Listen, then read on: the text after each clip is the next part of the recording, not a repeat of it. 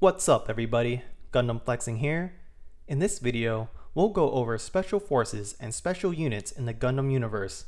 These expert military units are specifically trained to conduct special operations and conduct military activities outside of conventional warfare.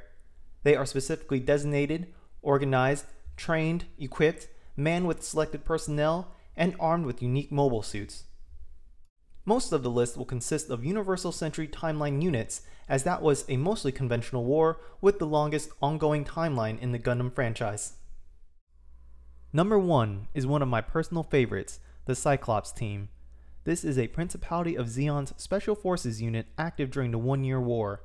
This elite team was featured in the Gundam OVA, War in the Pocket. It is in this OVA where you could find some of the coolest Gundam battle scenes, such as the assault on the Federation's Antarctic base. Despite failing in their assigned mission to destroy the Gundam Alex, this 6-member team did manage to cause widespread mayhem against Federation forces. Number 2 is a Special Forces unit from Earth Federation forces called Londo Bell. Londo Bell was formed after the first Neo-Zeon War and was created to replace the Titans, the antagonists of the Mobile Suit Gundam anime series. This unit was most notably led by Bright Noah and had famous 1-year war veterans such as Amuro Ray, Otto Midas, and Reidhe Marcinus.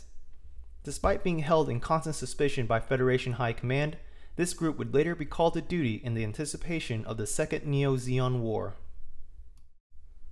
Number 3 is the Solbraves, an elite group of mobile suit pilots from the Earth Sphere Federation forces. This 6-member group exists in the Anno Domini timeline and can be found in the Gundam 00 movie Awakening the Trailblazer. Led by ace pilot Graham Acker, a pilot who stunned Gundam Meisters with his combat skills and talent, the Solbraves mobile suits were all test-type GNX 903 Braves. At the end of their short 1-year existence, the Solbraves teamed up with ESF forces and Celestial Being to fight a common threat, the extraterrestrial living shapeshifters. All but 3 Brave mobile suits survived the battle. Number 4 is the White Dingo team, a 4-man elite Earth Federation force unit primarily deployed in Australia during the 1-year war. This was one of the best, well-equipped units in the Earth Federation forces, outfitted with personally customized mobile suits. Originally featured in the video game Mobile Suit Gundam Rise from the Ashes, this team was part of the Federation campaign to take back Australia after the fall to Zeon. It was during this campaign in which the team discovered and destroyed a Zeon bioweapon called Astaroth. Number 5 is a 10-member Federation team called the Phantom Sweep Corps. As part of the name suggests, this group was responsible for mopping up Zeon remnant forces on Earth after the 1-year war. Zeon remnants would often carry out guerrilla attacks against the Earth Federation all around the world, and the Phantom Sweep Corps are responsible for countering these guerrilla attacks, most notably against the Invisible Knights, the number 6 on our list. Number 6 is a 9-member group called the Invisible Knights. Featured in the Gundam video game Battlefield Record Universal Century 0081, the Invisible Knights are part of a larger organizing Zeon remnant organization left on Earth during and after Zeon's defeat in the 1-year war. This organization sadly rejects the defeat of Zeon and seeks the restoration of Zeon autonomy through covert operation against Earth Federation forces. Number 7 is probably the closest we'll see a Gundam Elite Task Force mirror something that of real-life Navy SEALs. The ECOAS, better known as Earth Colony Asteroid, is a special task force established by Earth Federation forces after the Second Neo-Zeon War. Much like the Navy SEALs in real life, their activities cover a broad range of military necessities and requirements. They are also guaranteed special rights, with much of their work being classified within the Federation organization. The ECOAS were primarily responsible for exposing and mopping up Neo-Zeon remnant forces.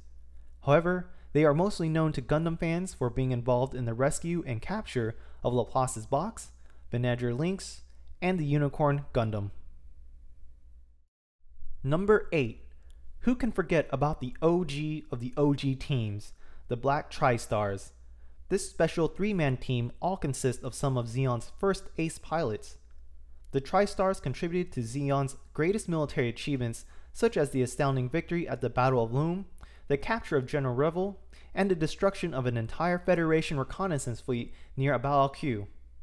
This trio also had their own unique tactical maneuver dubbed the jet stream attack, in which, at high speeds, the trio would line up behind each other and form a simultaneously lethal triple assault with 2 range and 1 melee weapon. The Tri-Stars would eventually meet their demise at the hands of an upcoming Federation ace pilot, Ray Amuro. Number 9 is a special unit formed of Zeon's top ace pilots who were all handpicked by Cecilia Zabi, called the Chimera Corps. This 31-man team is featured in Mobile Suit Gundam Variations, and also Mobile Suit Variations, The Return of Johnny Raiden. Not much is known about this unit's early history, but it is widely known that this group did participate at the Battle of Solomon, and consists of Zeon's top ace pilots such as Bernice Ox, Johnny Raiden, and Thomas Kurtz. In addition, these pilots all had first dibs on the Gelgoog far earlier than any Zeon unit.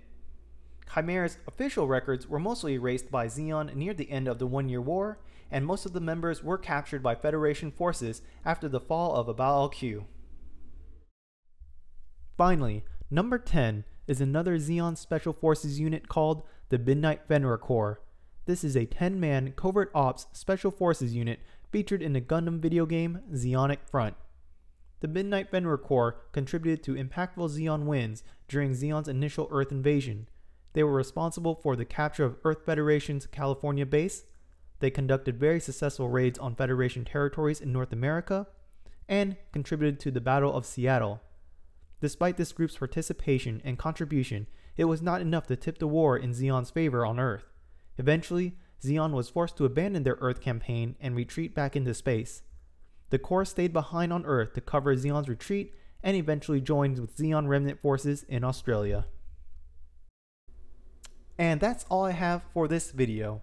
Let me know if I'm missing any organization or if I got anything wrong by posting in the comments below. As always, thank you for watching, and I'll see you guys in the next video. Peace out.